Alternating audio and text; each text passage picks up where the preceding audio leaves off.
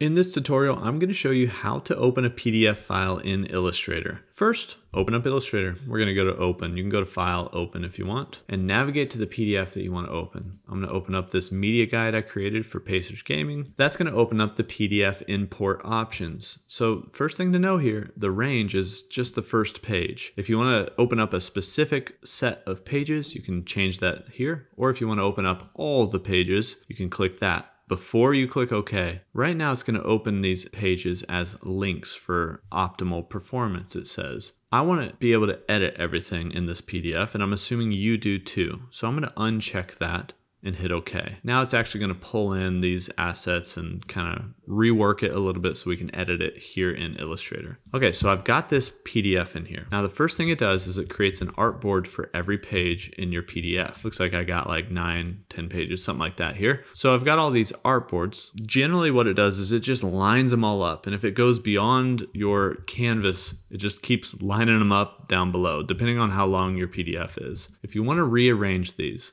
what you want to do is go to your properties panel, or you can press Shift O for the artboard tool, and in your quick actions you can rearrange all. So we can decide how many columns we want. Let's say 3 columns, and you can decide how this layout goes. Does it go left to right, or does it go down first, then to the right to the next column? Also the spacing. What you want to make sure is checked is move artwork with artboard. You want everything on your artboard to move to the new spot. Hit OK, and now you can see it'll rearrange my PDF. So this is a little bit more manageable for me, and now I can just kind of go left to right. If you wanted to do just 2 columns and it'll just go left, right, all the way down, you can do that too. Anyway, so I've got this PDF in here. I want to show you a few intricacies about working with PDF documents here in Illustrator. A lot of times Illustrator will create groups and clipping masks, depending on how it views certain elements in PDFs. The other thing that's going on here is you may or may not have the fonts that are in the PDF. So you might have text that's highlighted and you have to change the font, etc. So there's a lot of little things, but I do open up PDFs a decent amount in Illustrator to try to grab vector assets that maybe someone sent me a logo and they didn't send me the vector, but they sent me like their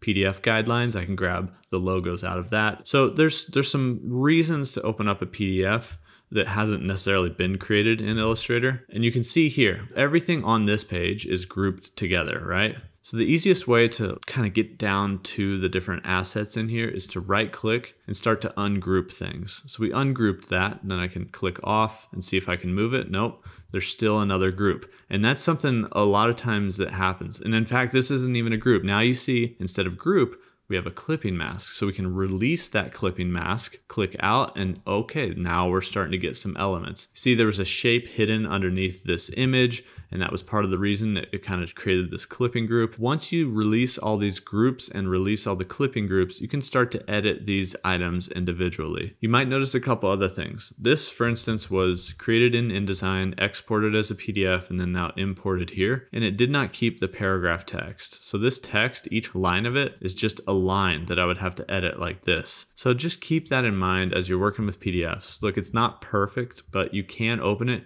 You can make edits. And if you wanted to, you could recreate text boxes. It just kind of depends on how much you're trying to get into this document and edit different things. But that is how to open PDFs, edit them, release clipping masks and groups. Most everything on your page is going to be in some kind of group. So just right click it, ungroup. You might have to right click it again, release clipping mask, and there may even be more objects as you dive deep down into this document that you need to release the clipping mask for to actually get to them. If you have any questions, hit me up in the comments down below.